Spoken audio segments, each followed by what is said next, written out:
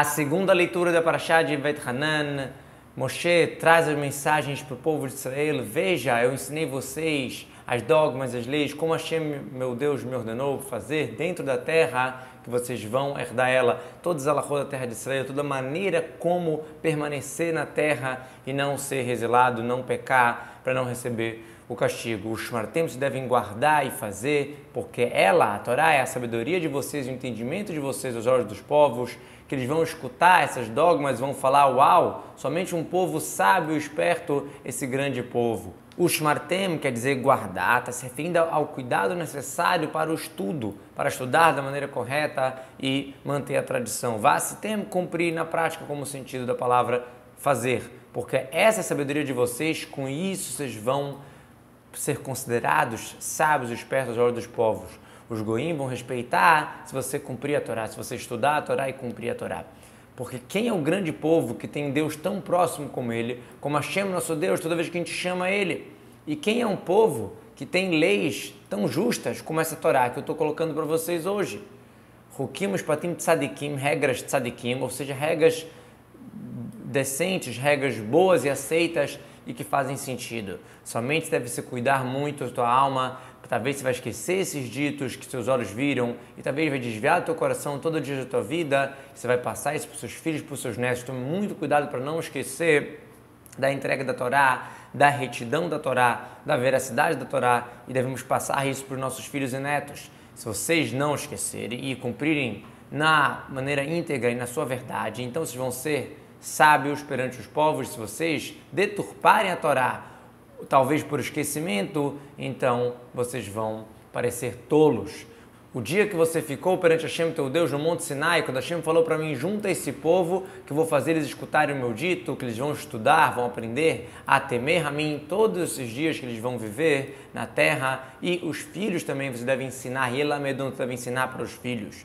Esse passuco, ele está colocado, uma continuação sobre o passuco anterior. Tem que tomar cuidado para não esquecer aquilo que você viu, foi o dia do Monte Sinai, que você viu o que? Viu as vozes, quando achei que dava para ver os sons de alguma certa maneira, as tochas.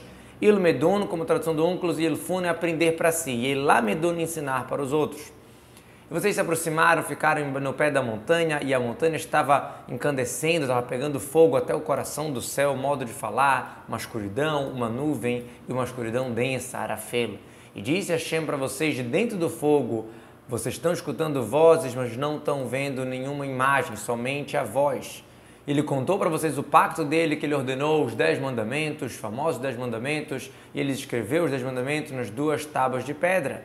E a mim, Hashem ordenou naquele momento ensinar para vocês todas as leis, não só os 10 mandamentos, para vocês fazerem na terra, que vocês vão passar para herdar, que é toda a Torá oral, todos os detalhes, toda a explicação que veio junto com a entrega da Torá. É uma Torá só, que foi passada uma parte escrita e uma parte oral.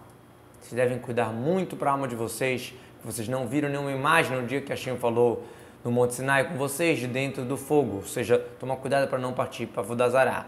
Esse passuca que ele é usado pelos sábios como uma indireta, como uma base para aprender a mitzvah da saúde, a mitzvah de cuidar da saúde. Deve-se cuidar da sua alma, ou seja, a gente não pode fazer coisas que colocam a gente em perigo, devemos estar ativos, preocupados com a nossa saúde.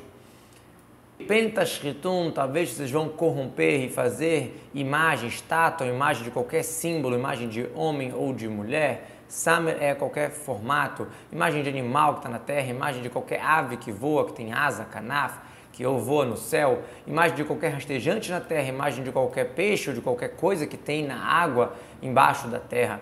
E talvez você vai levantar os seus olhos para o céu e vai ver o sol e as estrelas e as lua, todas as constelações do céu, e você vai se perder e vai se curvar para eles, e vai servir essas idolatrias que Hashem, na verdade, colocou esses astros para os povos embaixo do céu. Talvez você vai levantar seus olhos, ou seja, talvez você vai prestar atenção e acabar errando atrás dessas idolatrias. Asher Halak Hashem literalmente seria que Hashem distribuiu para o mundo, para todos os povos, para iluminar para todos os povos, não para servirem os astros. Outra explicação, realmente está se tratando para deidades, mas não que Hashem quer que as pessoas façam idolatria. A gente sabe que é proibido ter imagem, inclusive um Benoar, um não-judeu, também é proibido adorar imagens e tudo isso.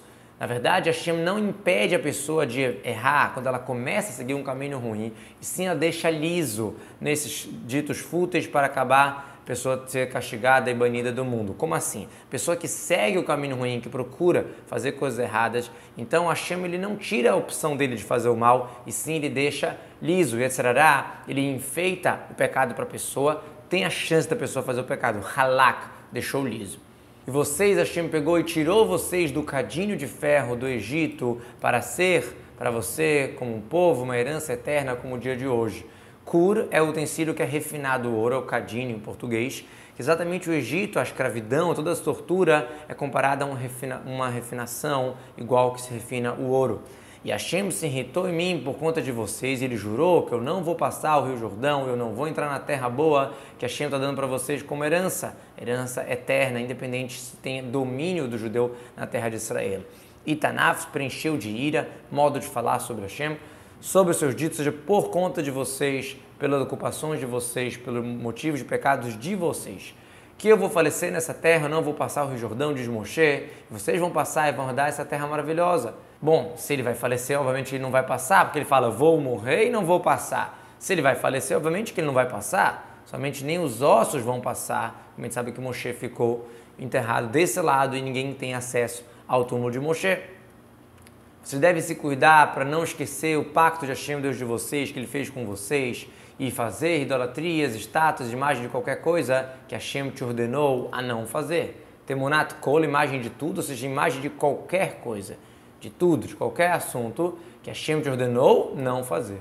Que Hashem Elokecha é um fogo que consome, modo de falar, um Deus zeloso, vingativo, modo de falar. Aquele caná, ele é zeloso para vingar, ele arde na sua ira, tudo isso é modo de falar para castigar quem faz idolatria.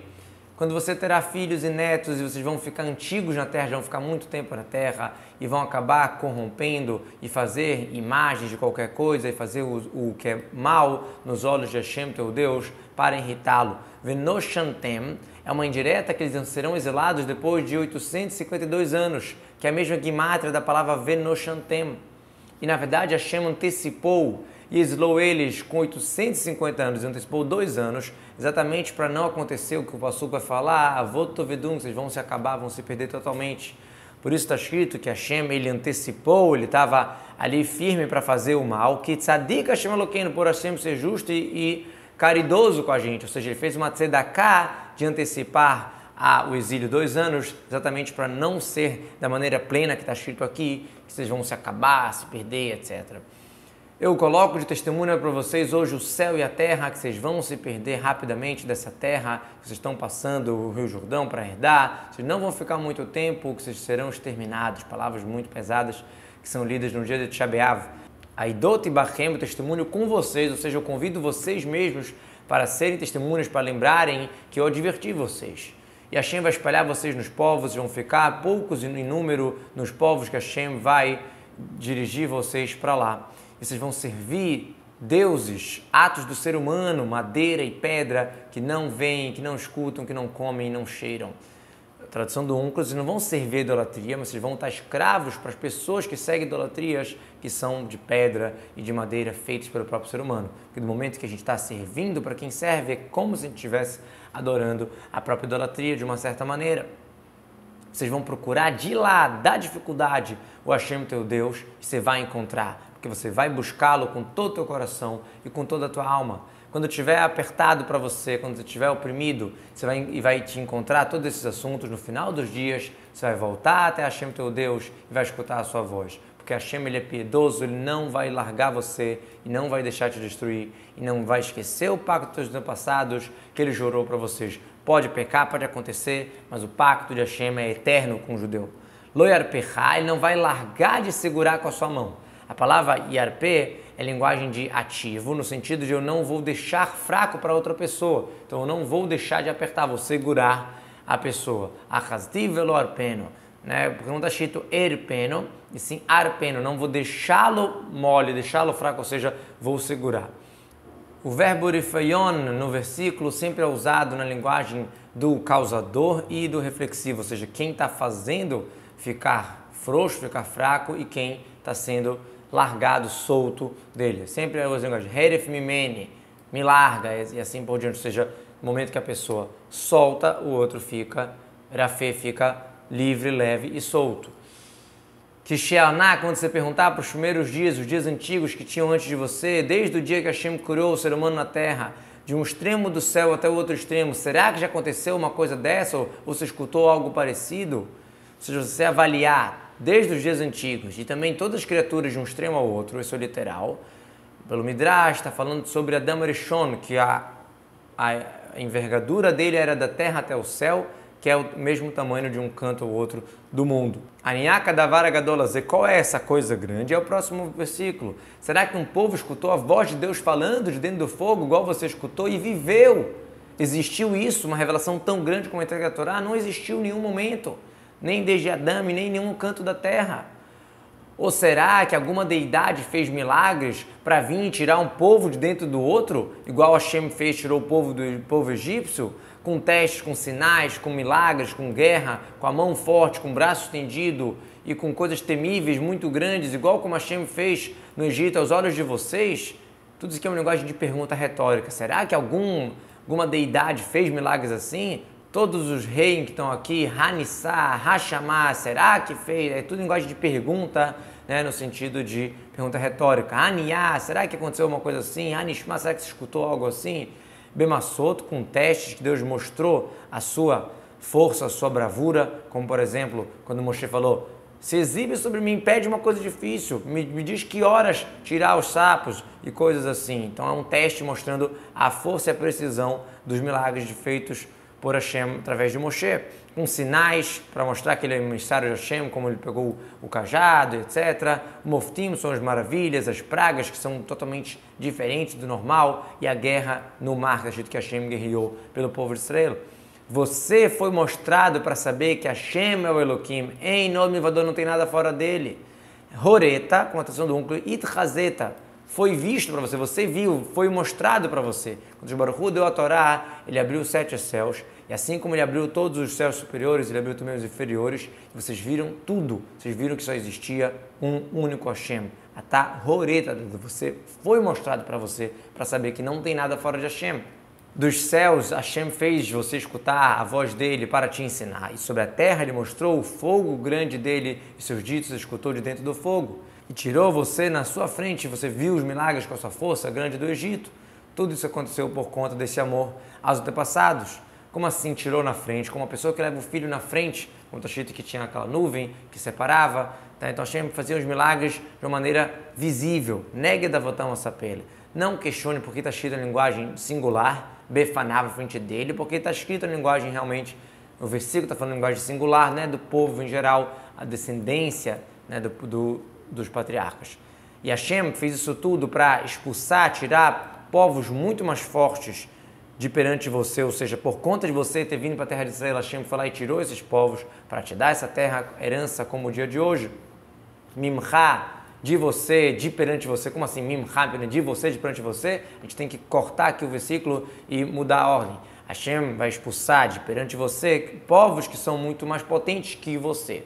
Kayomazê, como você está vendo hoje que está acontecendo isso, você deve saber hoje, prestar atenção, colocar no seu coração, prestar atenção que Hashem, o Elohim, Hashem é o verdadeiro Deus, no céu acima do céu e na terra embaixo não tem nada, não só não tem outro poder, não existe nada sem ser com o dito de Hashem.